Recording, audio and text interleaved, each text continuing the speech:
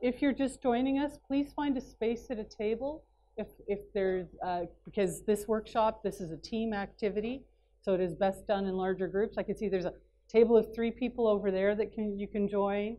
The tables are set up for 5 or 6 people. There's materials on the table for 6 people. So you can also grab a chair from the back of the room and use it to join one of the tables of 6.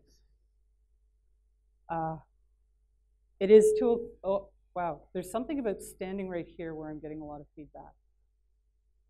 I don't know what's picking it up, but I guess I'll try not to stand right there. Come on in and grab a seat. We are just getting underway. Welcome, everyone. Thank you for coming.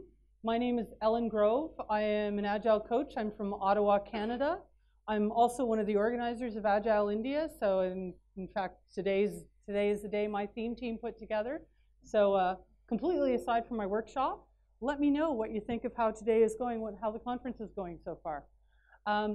But what we're here to do today is we're here to talk about team working agreements. Everything is awesome when you're part of a team, except when it isn't. And we've probably all been on that team, right? It's a really special thing to be part of a high-performing team where people are working together effectively, where we're getting stuff done, where we're having fun doing it, and we know how to work together, and we know how to get through the rough stuff together. But it's not something that just happens. It's not something that just happens if you throw people together in a box and say, you guys there, you go be a team now, right? There's a lot of stuff that we need to figure out about how do we work together?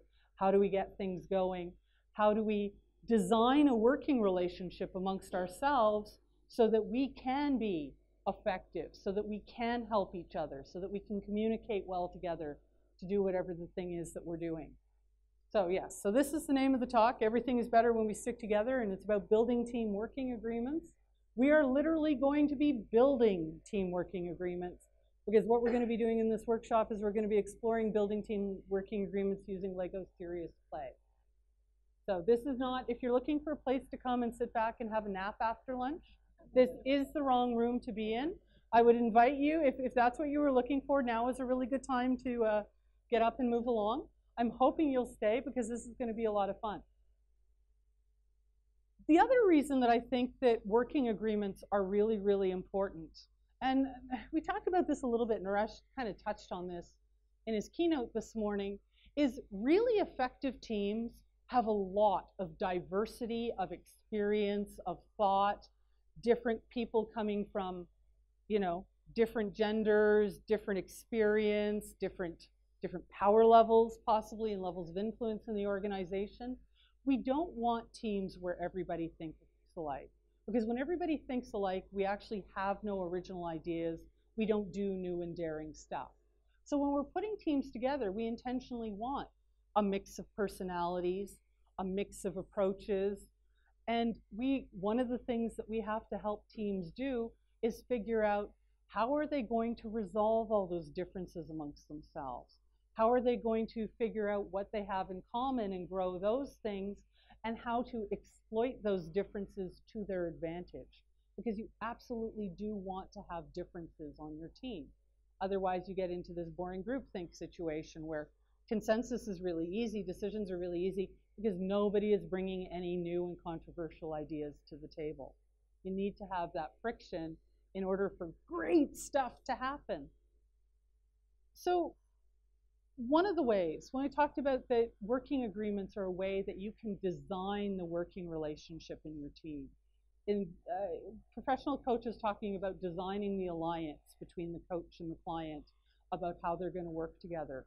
A working agreement, and maybe a discussion of the simple guiding principles the team is going to follow, is the team designing the alliance with themselves about how they're going to work together. And you want to do this because you want to encourage diversity in thinking, but still have harmony in behavior. We're all going to bring our different ideas and our different experience to the table, but we're going to behave in such a way that we can make use of those differences rather than having them get in the way.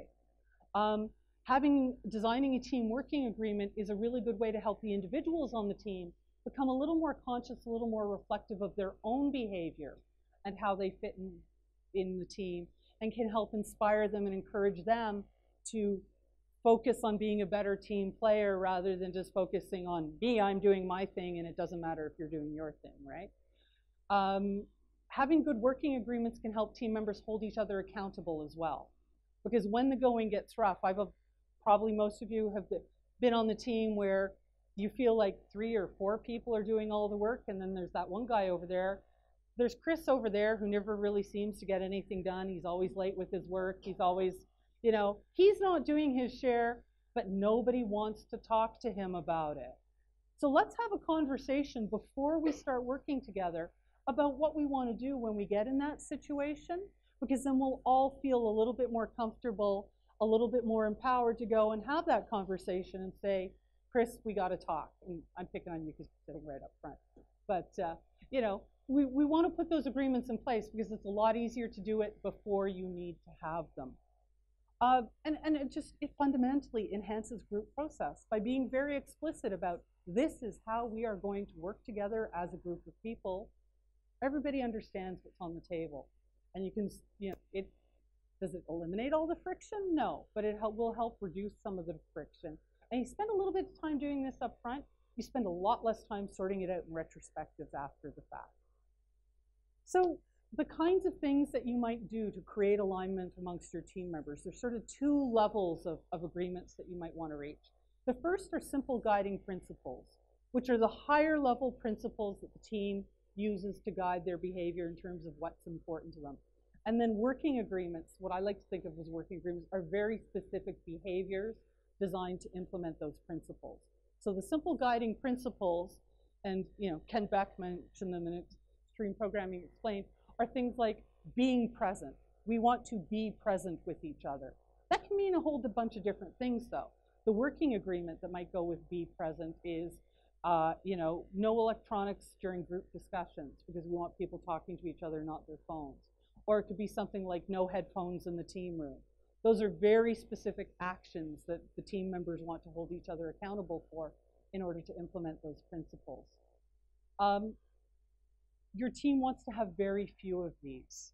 I worked with a team in the US last year where they were very, very proud of, on the wall in their team room, they had a list of 40 items in their working agreements.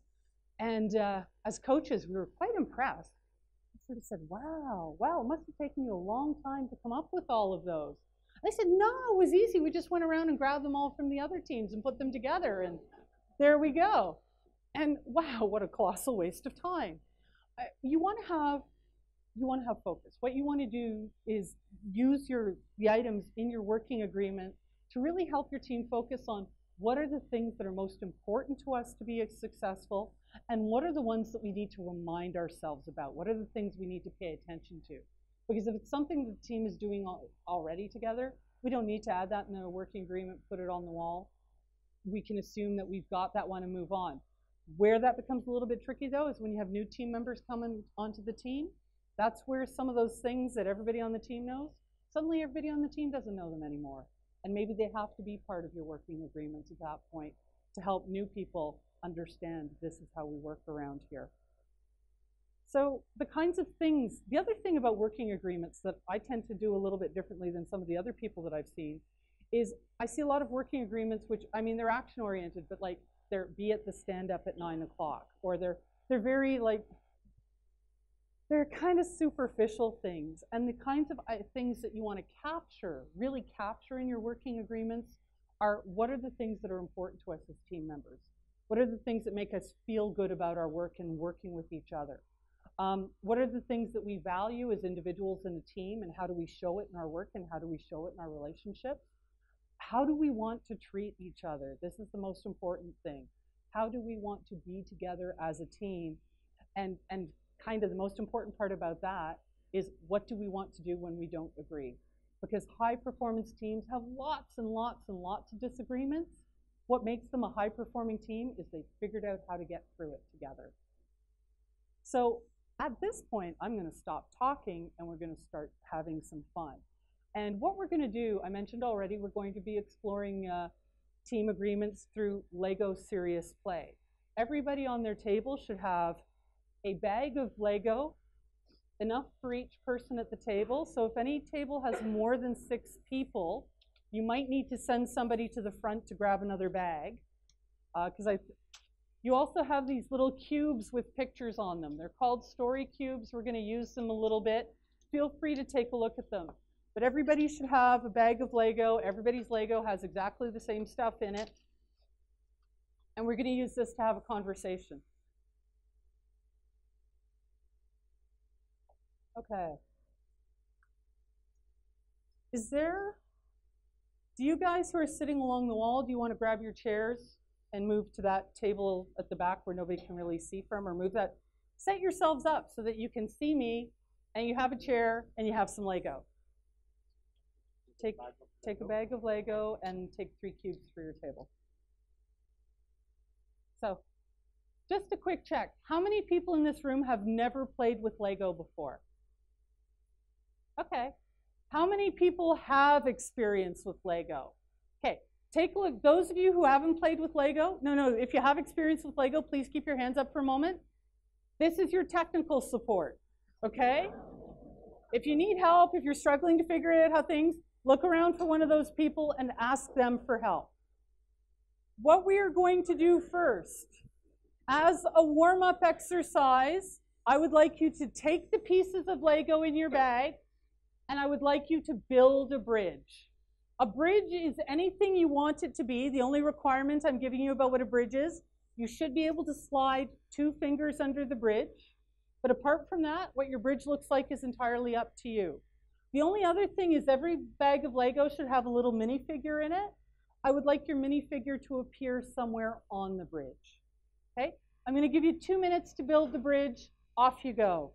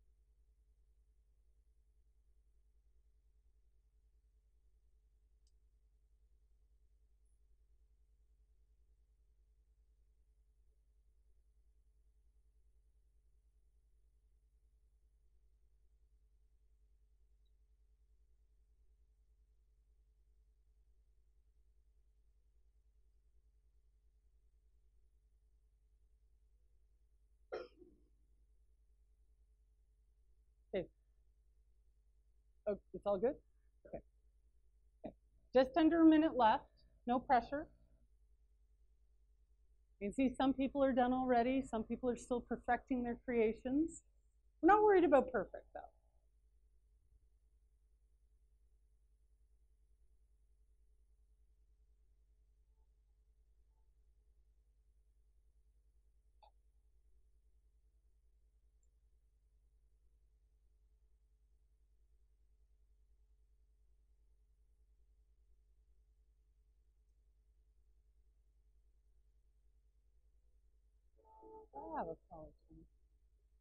Okay. So, if I can ask you to finish up your masterpiece. Now, this is where we probably want to do a little bit of maintenance on the tables, because for our building exercises, we're going to want to be able to see everybody's models. So if there are flowers, there are water bottles and things on your table, you might want to push them to one side, kind of clear out the area in the middle so that everybody can see. And what I'd like you to do when you've done that is just kind of move your bridge out in front of you so that everybody at the table can see your masterpiece. You can look around and admire what everybody else built. And improvising, using the materials at the table to make it even bigger and better, that's very cool. So just take a moment to appreciate the creativity at your table. Because I gave you very simple instructions, a very limited set of materials, a short period of time, but I am going to imagine that no two people built exactly the same bridge. Everybody, even though we started from the same place with the same instructions, everybody brought their own personality, their own ideas to it, and came up with something unique and creative. We are all creative people, right? And one of the things I love about Lego Serious Play is it helps bring out that creativity in all of us. There are people who go, and we talked a little bit this morning about introverts and extroverts, and people who don't think they're creative, although I don't think creativity is linked to introvertedness or extrovertedness. But I've never seen anybody fail to be creative using Lego Serious Play. So anybody imagine that the person on their bridge was doing something as you built your bridge, and as you put the person on it, you start to make up a little story in your mind about what that person is doing? Good, good, because Lego Serious Play, it's trying to jump. Awesome. I see that a lot, actually. I also see people hanging upside down from the bridge. Then we can have a different conversation about what's going on in your work life. But this is what we're going to do. In Lego Serious Play, what we do is we use Lego to tell stories, to share ideas with each other about things that are going on. And things that are actually big, serious ideas. This is what, it's Lego Serious Play for a reason. It's playful, it's fun, but we use this as a technique to talk about some pretty major stuff. My favorite case study, this was not something I did personally, but one of the inventors of Lego Serious Play, Robert Rasmussen, did some work with NASA after one of the space shuttle explosions. They were trying to pull a team of experts together to create sort of a committee to figure out, oh my God, what went wrong and how do we not have this happen again? And this was after, you know, many lives were lost and many years of work were undone. This was a serious thing where a lot of people had a lot of strong feelings and strong emotions. And Robert went in and did Lego Serious Play with that group of people to help them get focused on, let's talk about some of the things that we're feeling as a result of this huge tragedy, and also let's create our vision for moving forward. Let's create our vision for how we want to work together as a group of people who have just been through this really horrible experience. I can't think of a more sort of serious example than that of how you might use this technique. People sometimes look at it and go, oh, these silly little Lego blocks. That's fine for, you know, 6 guys in the garage at the startup or whatever. But this is a technique that's used in a lot of really difficult situations to help unblock conversations, to help stimulate creativity, to help people come up with ideas they didn't know they had and literally get them on the table so that they can share with other people. So we're going to do another little creative warm-up exercise before we get into building working agreements. And what I would like you to do for the next exercise is take apart your bridge. You can take a picture of your bridge if you like, but you're going to build better stuff later. Take apart your bridge, and I'd like you to take some interesting pieces from the blocks that you have. Maybe use 20, 25 pieces. Use all of them if you're that kind of person. I just want you to take a couple minutes and build something interesting. But I want you to think about what that thing is. Come up with an idea of what you're building. Build something interesting. Build something that means something to you. Build something that you've got a little bit of a story about in your head. Okay? I'm going to give you about 2.5 minutes to do that build. You're looking puzzled. Do you have a question about that, or are you just daunted by the challenge? Okay. And I apologize. I'm totally going to pick on you for the rest of the presentation, Chris, because awesome. Thank you.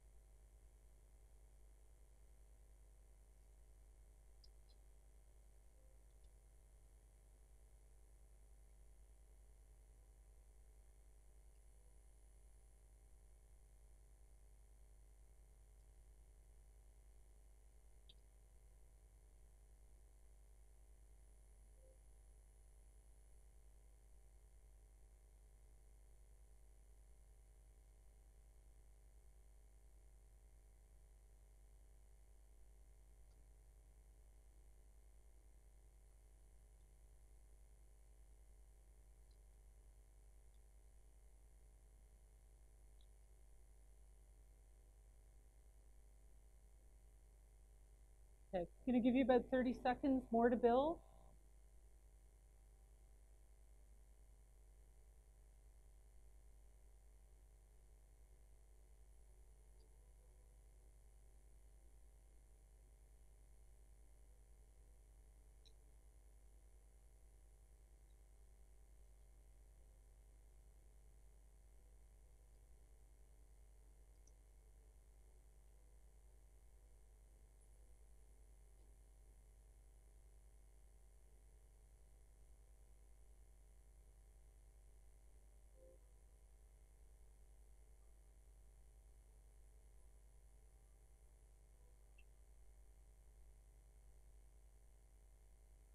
Okay, if you can finish up your creation, and again, move it out a little bit so that everybody at your table can see the magnificent thing that you've built. And I hope you've all got a story in mind about what it was that you built. Okay. Because what we're going to do now is this is where I mess with your heads and do a little bit, make you do a little bit more work.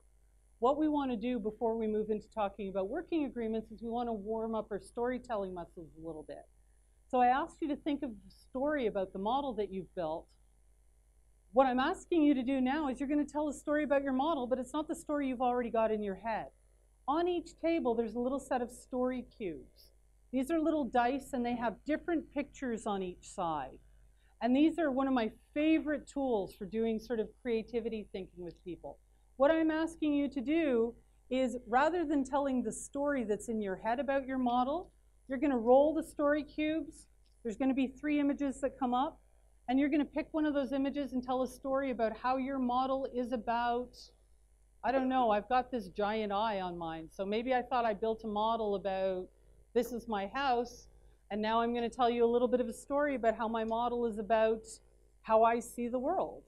Or maybe I'm going to tell you a story about how my model is about friendship based on whatever picture I choose, okay? So the way this is going to work is the first one person at the table will roll the dice, pick an image, tell the story about their model, and it's just got to be a short story. This isn't like a novel. This is a, 6-word story in a tweet will do. But you're going to tell a story about your model that's about one of the ideas on the dice, and then you're going to hand the dice to the next person. They're going to have their turn. They're going to have their turn, and you're going to go around the table. I'm going to give you about 4 minutes to go around the table. Okay? Off you go.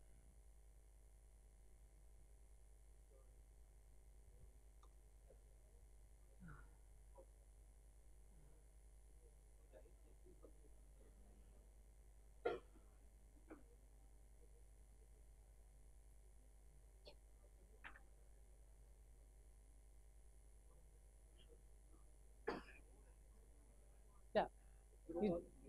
You roll all 3 dice, you pick whichever idea appeals to you most, and you tell a story about your model that relates to whatever the idea is.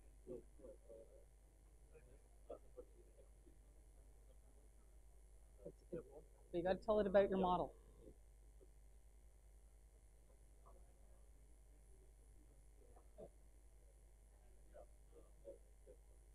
If you grab a bag of dice, you can probably join, or grab a bag of Lego, you can probably join somebody's table if you're hanging around. We were actually, or you can, we were looking for blue tape because there was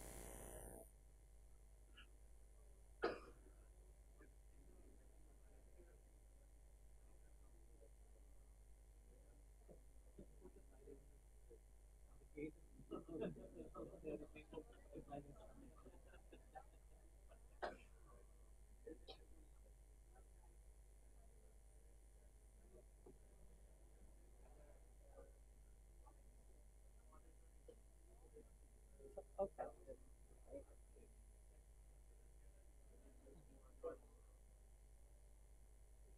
This is just a little warm-up exercise to get our storytelling muscles going.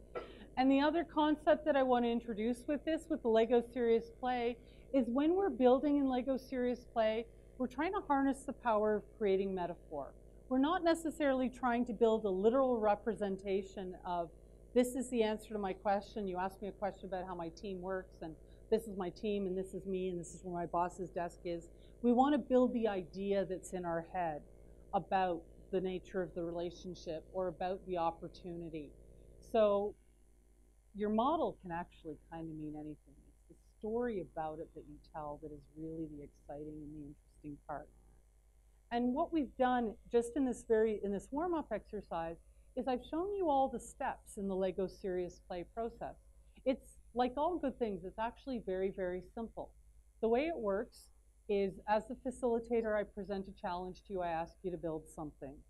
You build a model and you attribute meaning to the model. You share your story about the model with the other people at the table so that you can hear everybody's perspective about the question. This is another one of the reasons that this is such a powerful tool, because it helps level the playing field for the conversation at the table.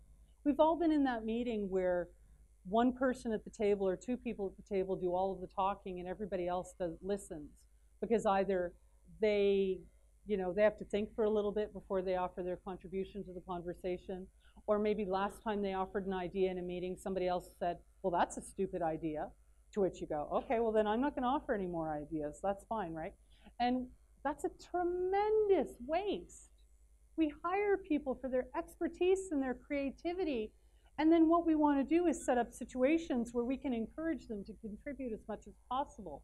The way Lego Serious Play is structured, where everybody builds, everybody tells their story, is designed to help get input on an equal playing field from everybody at the table. And the whole process of having the build cycle before you tell your story can really help as well. Because there are some people who are just the kind of people who don't talk a lot in meetings, people who are more introverted, or people who are just, don't do that. And if you ask them a question in a meeting, they'll give you a 2-word answer. If you ask them to build a model and then explain the model, you'll get, oh, and this, and this, and this, and then there's this part, and there's this part of this idea too. And it's just, it's amazing to see them blossom and to see all that creativity come pouring out. So this is how we use Lego Serious Play. In this workshop, we're just going to do individual builds. We're going to bring our individual perspective to the table. If we had more time, if we were trying to solve a bigger problem together, there'd be another step where we might first build our individual perspective on the situation, and then put our pieces together on the table to create a shared model. And that can be really powerful if you're trying to create a shared vision, a shared understanding of something. That actual physical act of taking everybody's point of view and physically making it fit together and figuring out where things are the same and things are different and how they relate to each other, super powerful. Unfortunately, in 90 minutes, we're not going to get there today. Just before we get into the working agreement questions, just a couple of things about how this works that I want to stress. As I mentioned, the way it works is very, very simple. I, as a facilitator, ask a question. What you build is your answer to the question. There are no wrong answers. Whatever comes out on the table, that's awesome. That's what we want to see. I encourage you to think with your hands, because there are some things that you might go, how am I supposed to answer that in Lego? Start to play with the blocks. If you start to play with the blocks, you start to pick up pieces, something will come to mind. You'll go, oh, this makes me think of this, and you're off. I've never seen anybody come up dry in a Lego Serious Play session. I take that back. When I did this at a conference recently, last year in Scotland, there were a couple of questions that were really similar. We were doing something about conflict resolution. And the first question, somebody at the table, he was like, I don't even know how to answer that question. But then when the second question came around, which was kind of coming at it from a different angle, he was like, oh, yeah. Except for that exception, I've never seen somebody fail to build something because they couldn't figure out what to build. When you're sharing your stories about your models, what I would like you to do is I would like you to listen with your ears, but I would also like you to listen with your eyes. I encourage you to ask questions about the model. If Chris is sharing his story of the model, it's perfectly okay to say, hey, you didn't talk about that. Does that mean something special? Those kind of questions are encouraged.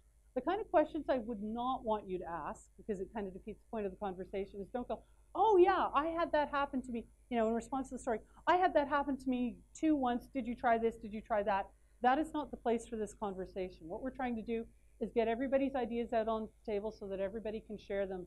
So clarifying questions are great. Going off into rat holes about the detail of their experience and your experience and how that all fits together, That's a different part of the conversation. So please resist the temptation to do that.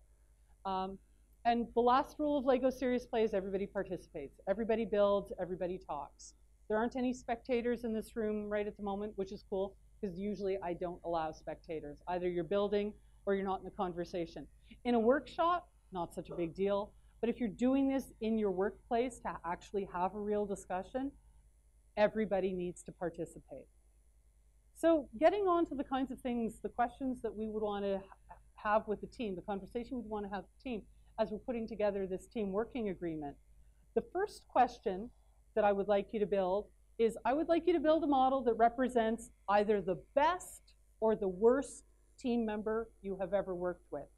Your choice, best or worst, but I'd like you to build a model that talks about the best or the worst team member you have ever worked with. Hopefully it's not somebody sitting at your table. Okay? I'm going to give you about 3 minutes. Off you go.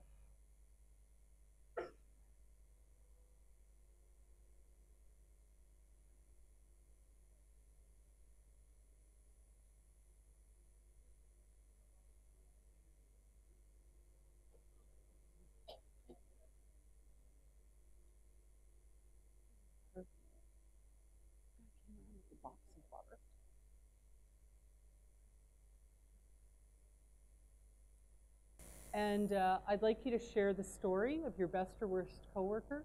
What I find works well to help time box things in this situation is if somebody at the table can run a timer for the group, and probably about 5 minutes is the right size for these groups, for everybody to be able to share their story, because we want to get to the essence of the story. So if you can run a timer at your table for 5 minutes, and then within the group, you need to share that 5 minutes amongst yourselves to tell your story, that'll be good.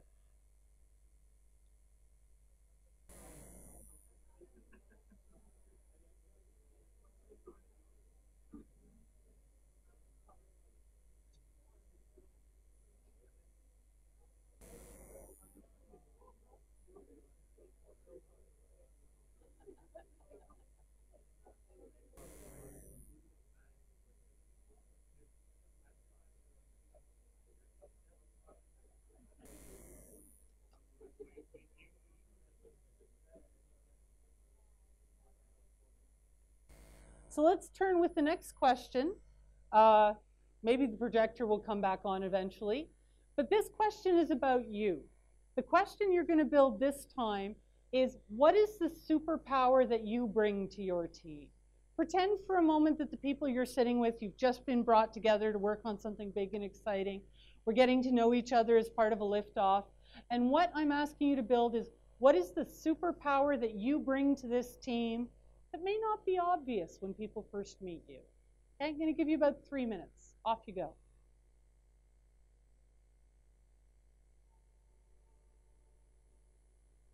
In the space of very little time, are you starting to get to know each other?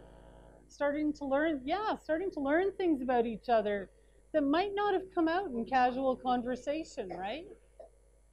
So now that we've talked about the strengths that we bring to the table, and you might want to take a moment and line up your, X-Men team, take a little photo, show the powerful team that you have assembled at your table.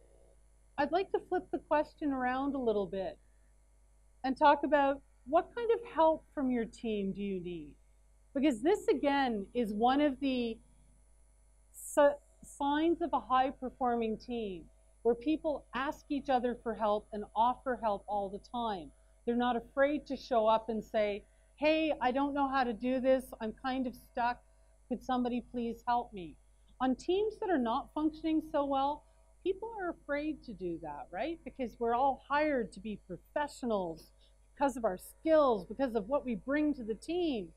And it's really hard to drop that and go, hey, I can't do this alone. Please help me.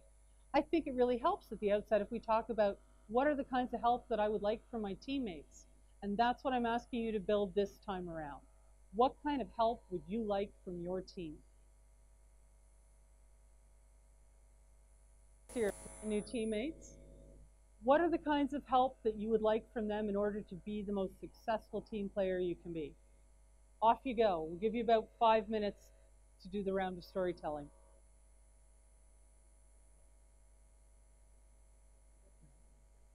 Somebody going to talk? Okay.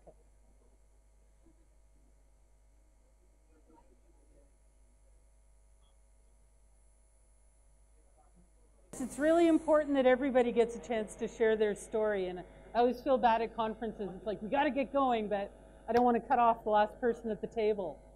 So you learned a little bit more about your team members now.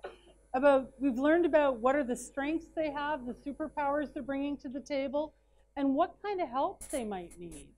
And that's something that we often don't talk about up front when we come together as a team. How best can we help each other? Think about how much you can accelerate team development by having these conversations up front. Another question that you might ask, I got this from a friend of mine at Agile 2015 last year, and I think this is an awesome question. We will not be building it today, though, because we're only going to do one more build in the time we have, is if I appear to you to be stressed or overwhelmed, I would appreciate it if you do what? Because we all respond to being under stress in different ways. Some people really want the support of their colleagues. They want to go, hey, let's go have a coffee. We can talk about what's bugging you. How can I help you? Other people want, if they're under stress, and I'm kind of one of these people, it's like, no, just leave me alone. Let me sort it out. I'll ask you if I need help. And it's probably a really good thing if you're trying to gel as a team to understand how your teammates approach this situation.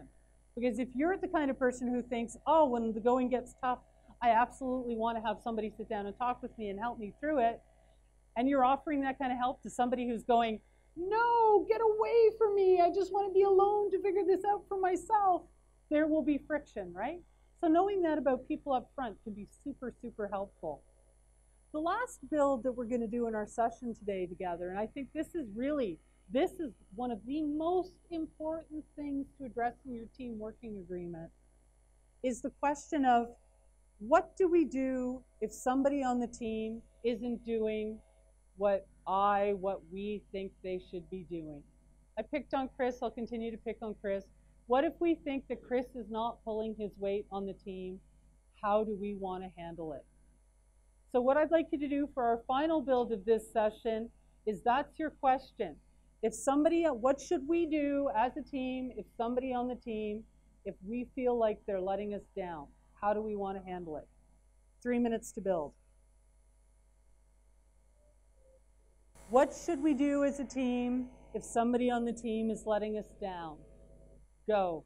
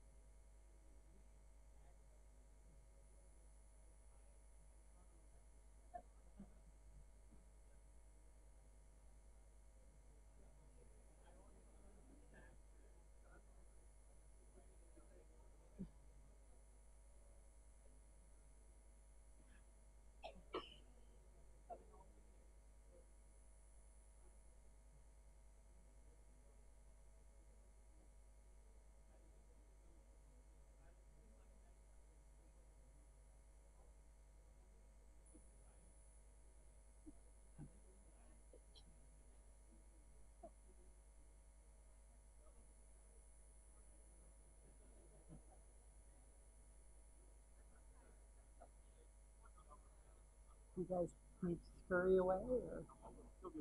Okay. You guys were fast. Awesome.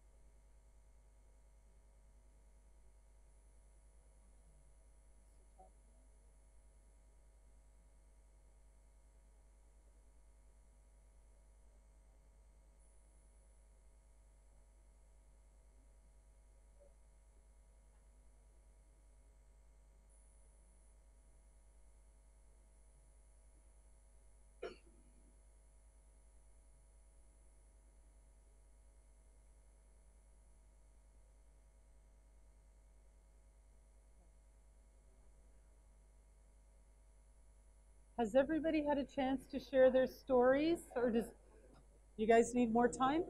Okay, we'll give it a minute more.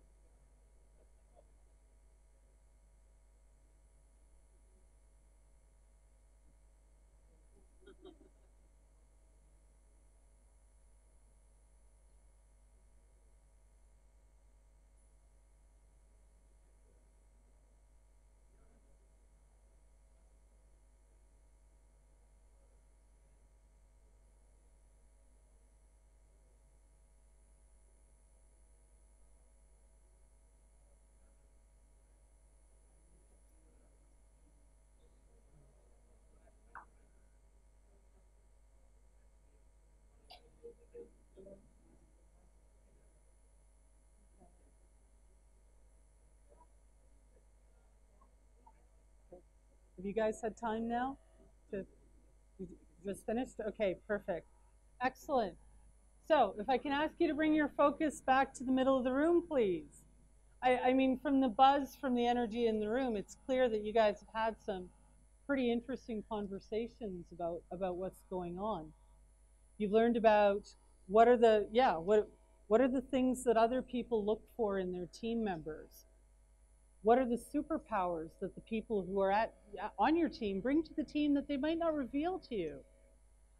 We've talked about what kind of help we want from our teammates, which is really, really important. And then what do we want to do if things aren't working out? We've started to consider those questions. If we don't think things are working out as they should, how do we want to handle it? And we start to get insights from everybody about how to do it. This is the point at which, and we're not going to build this today because we're getting pretty close to being out of time, but this is the point at which I would sit down with the team and actually have a conversation about, okay, what behaviors do you want to put in your working agreement? Now that you've had a chance to talk to each other a little bit about what your strengths are, what your concerns are, how you would like help from your teammates, let's start to figure out what are the rules, what are the guidelines, what are the actions, the behaviors that we want to put in our working agreement that we want to focus on as a team. You could use Lego Serious Play to do this. You could have everybody build what do you think is the most important thing to put in our working agreement. Ideally, you want to have maybe 5, not more than 7. So if you have a team of 7 people, you could ask everybody to suggest one. If you have a larger team than that, you could ask everybody to build what do they think is most important and then vote on them. There's all kinds of different ways to do it.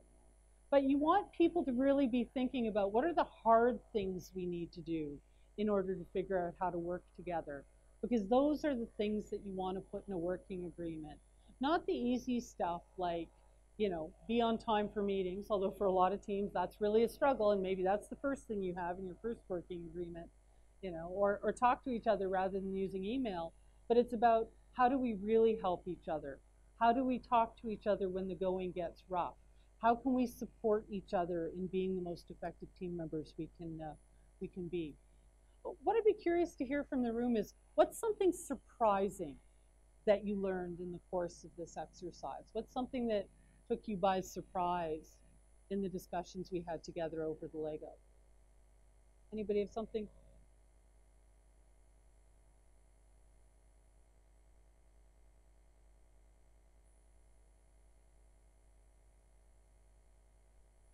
Yep.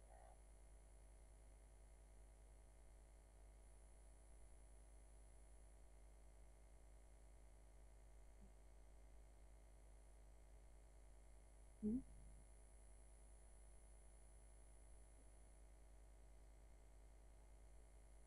Yeah. Yeah. Yeah. Were you able to build something that expressed trust, though? Oh, yeah. You you can use this to convey some really abstract, some really complicated ideas. Because I'm doing this in a workshop setting, we didn't do as much of the warm-up activities as I would do if I was sitting down with the team to do this, because we're a little constrained by time. And sometimes that can help with that blockage of how do I convey this really abstract thing? But people can do it, and it's a really powerful medium for getting to those things. Anybody have anything else they found surprising about this exercise that they wanted to notice?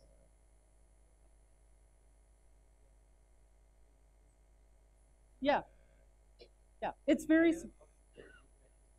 yeah, very surprising that you can take something as simple as Lego and build these complicated ideas and have these conversations. You had something.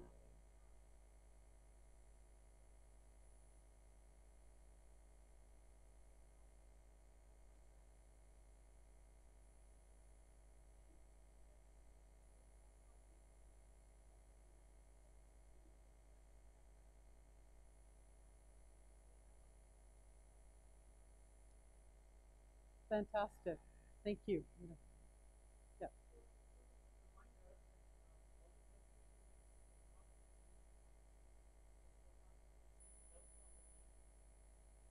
yeah.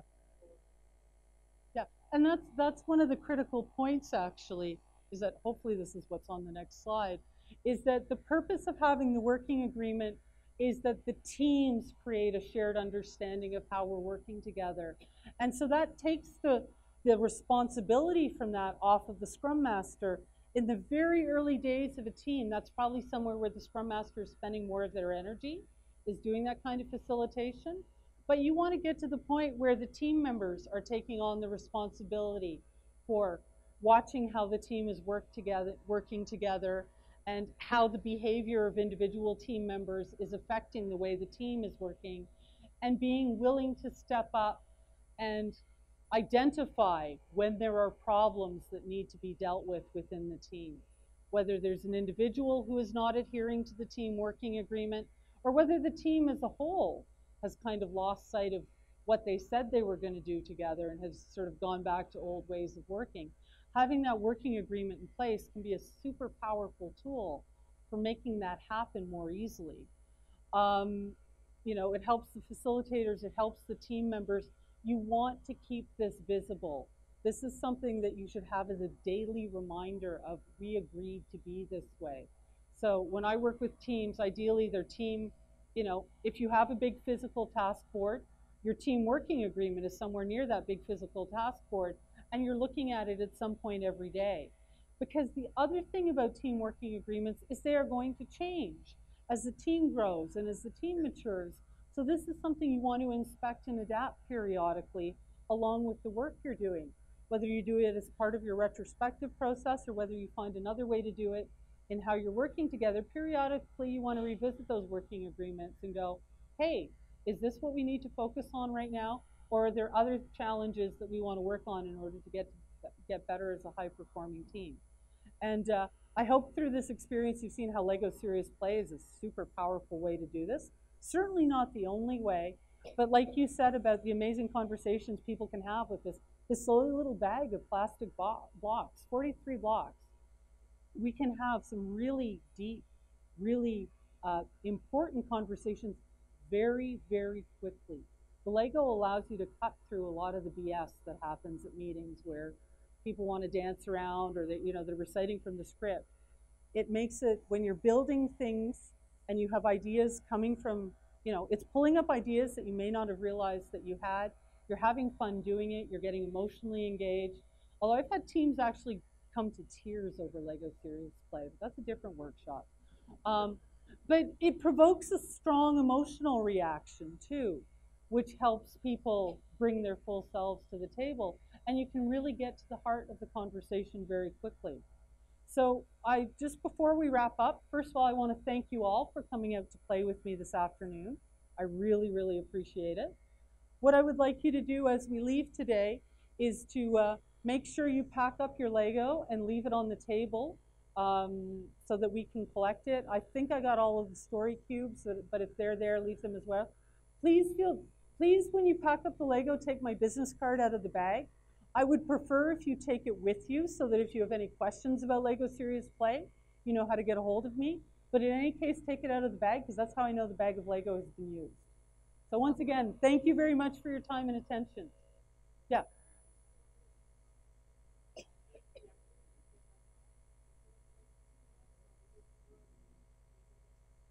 Yeah.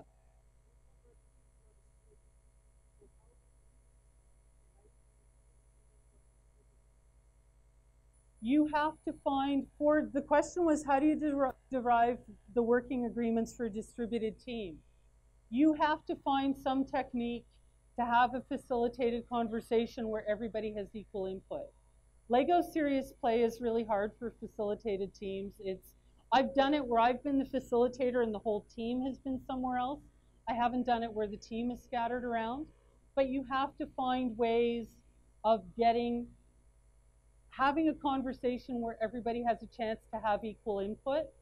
And probably some of the things in your working agreements are going to be specifically about how do we manage those complexities in communication that are caused by being in different locations, in different time zones, in different countries. And you would want to explore those in your working agreements. So I realize that's kind of a general answer, but there is no one, oh, just do it this way, because it's going to really depend so much on your team and what's available to you. But thank you. Okay, thank you.